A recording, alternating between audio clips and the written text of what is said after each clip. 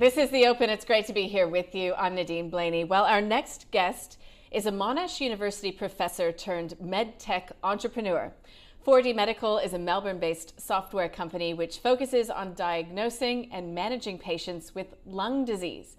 The company raised $56 million in the IPO stage, and it was even brought forward due to strong demand. So they're listing today on the ASX. To tell us all about it, what he's hoping for the future, we're joined by the 4DMedical CEO himself, Professor Andreas Fouras. Thanks for joining us. Great to have you here with us.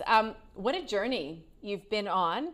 It, I guess, hits a milestone today with this debut on the ASX. So tell us about just this journey through the whole IPO process.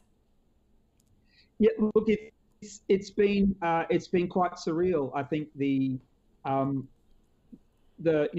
that's been sort of hammered home by the fact that it's all been done over Skype and Zoom and indirectly, but just the deep level of excitement and interest in our technology, the availability of funds that we can use to transform the business and take ourselves to the next step, as well as just that level of kind of endorsement that we feel in the business from having that support have all really been quite incredible.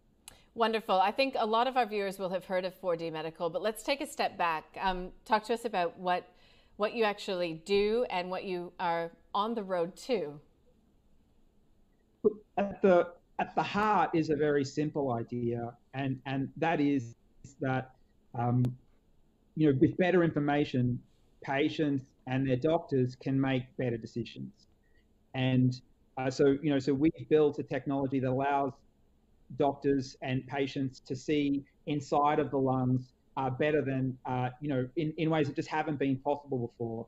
So we have a scan that allows you to measure airflow in 4 dimensions throughout the lung as you breathe.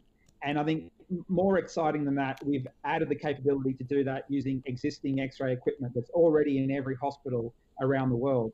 So a patient can go in and just use a very simple procedure that's very safe, very cheap on existing equipment and get a really state-of-the-art, high-tech 4-dimensional scan of their lungs as they breathe. Okay. I was speaking with the CEO of ResMed yesterday, Mick Farrell, and he said if COVID has done one thing, it has been to bring attention to respiratory health. And he believes that this focus will remain post-pandemic because of everything that's happened and potentially even because of the difficulties that we will have to live with for all of the COVID survivors. Is that true? Look, I think it's absolutely true. The signs have been there for us, even though there may have been a little smaller, whether it's been coal miners' lungs or thunderstorm asthma, or recently, troubles with silicosis. I think those have been little messages to us that we can't adequately see what's happening in the lungs, and we're not well prepared from there to make decisions about how to treat people. But I think, as you say, it's undeniable now that people can see just how important lung health is and how poorly prepared we are to deal with issues around the lungs. I think we will start to turn a page of investment and invest more heavily in it so that we can deal with this going forward. And that, not the least of which there's, for example, in the United States, 5 million people who have been diagnosed with COVID. They will all need ongoing treatment and care for their lungs to a level much greater than before. Well, you mentioned the United States. So where is this technology being used currently? Where can it be used in the future? Well, we're really very excited. In May of this year, we had FDA clearance, so that gives us the license to use the technology across all of the United States, and that's across any and all diseases of the lungs, which is very exciting. And we're going through the steps to bring Australia and New Zealand into the fold next, and from there we're looking to take it to the rest of the world. Okay, obviously that sales process could be potentially complicated by COVID, at least for now.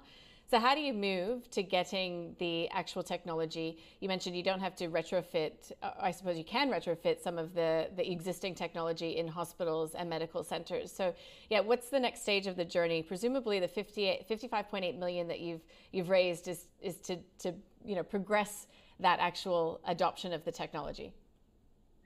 Yeah, that's right. So the technology is completely proven out. The clinical trials have been fantastically successful. We have the clearance from the FDA. So now we're just going through the process of setting ourselves up for commercialization. We'll be doing some pilot sites in the United States over the next month. And then later in the year, we'll be opening, we're putting our sign up at the door, ready to sign commercial contracts and start that sales process from there. But as you say, we have an incredibly light touch model. We don't need to install any hardware whatsoever. We don't need to touch or modify the hardware in these hospitals. And in fact, we can do a complete installation at a hospital without even visiting that site. We can do the whole thing remotely. So really, the whole thing's been designed to be, there's no capital expense for the site and no one even needs to visit there. So I think it's something that we'll be in a position to do even in these disrupted times. Okay, and for our viewers out there, what will be your ticker code on the ASX? What will be the three-letter or perhaps numeric designation? We're so excited to be going out today with 4DX as our ticker. 4DX. All right, Professor Andreas Fouras, big day for you. Congratulations. We wish you well. Thank you so much. Thank you.